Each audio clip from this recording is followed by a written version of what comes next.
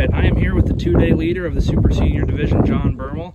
John, can you just kind of give me some thoughts on your play for the first couple days here? Well, definitely yesterday I hit the ball pretty decent, but I didn't seem to make any putts. And then, of course, today I had quite a few putts go in, and I probably hit it better yesterday than I did today. But the putter gets hot, boy, you can make some putts out here. Absolutely. What's kind of going to go into your preparation the rest of today so you can try to secure the victory tomorrow? Yeah, I'm going to practice a little bit, and the big thing for me is get some rest and being ready to come out tomorrow, because it's hot and